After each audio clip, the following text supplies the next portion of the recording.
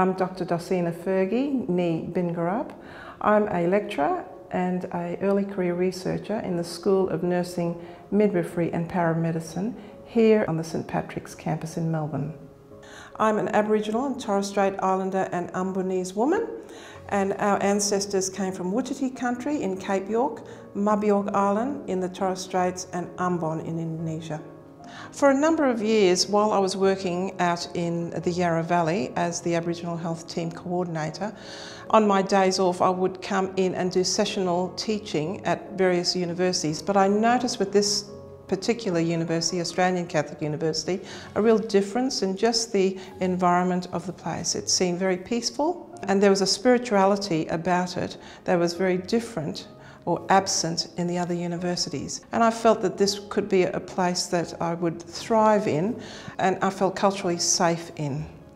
And I had seen this advertisement for an Indigenous staff research scholarship at Australian Catholic University, and I thought that I would apply.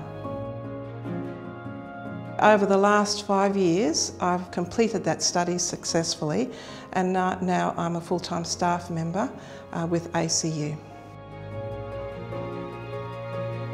My nursing research was on Victorian Aboriginal women's postnatal depression. I'm very thankful to ACU because they gave me the opportunity to do this PhD, otherwise I would not have. Not only that, but they've given me an opportunity to teach Aboriginal health. And I think that's really important in terms of getting our health workers culturally sensitive to Aboriginal people who really don't access the health system.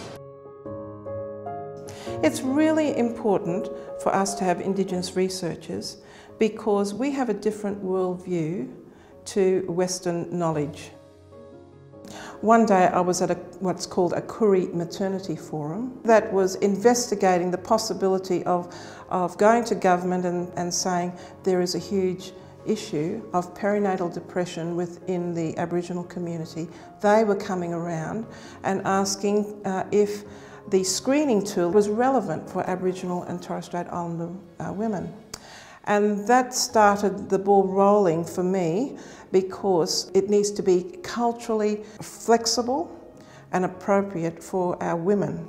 And that started me thinking about, well, this really needs further investigation. And therefore, government, you really need to, if we're wanting to close the gap, you need to hear from community what community is saying.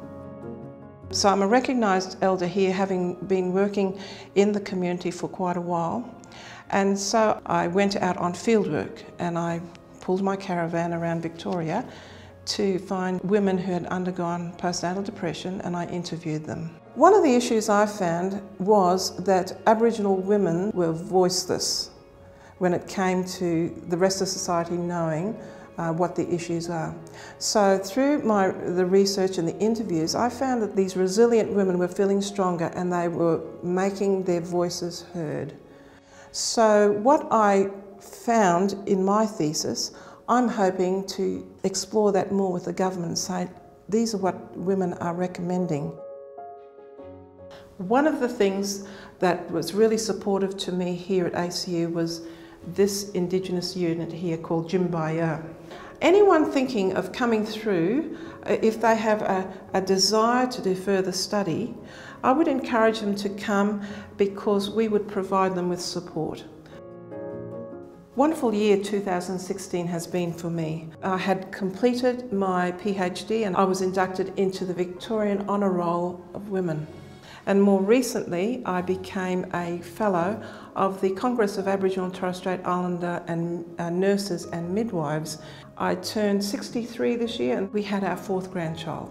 So it's been a huge year for me, and I've just had news that I have won a Churchill Fellowship, and I hope to go all around the world going to Indigenous nations to find out the relationship between their intergenerational trauma through colonisation and culture, and how they have managed to rejuvenate a sense of belonging and identity within their communities, because we know that the health disparities are just huge in all Indigenous nations.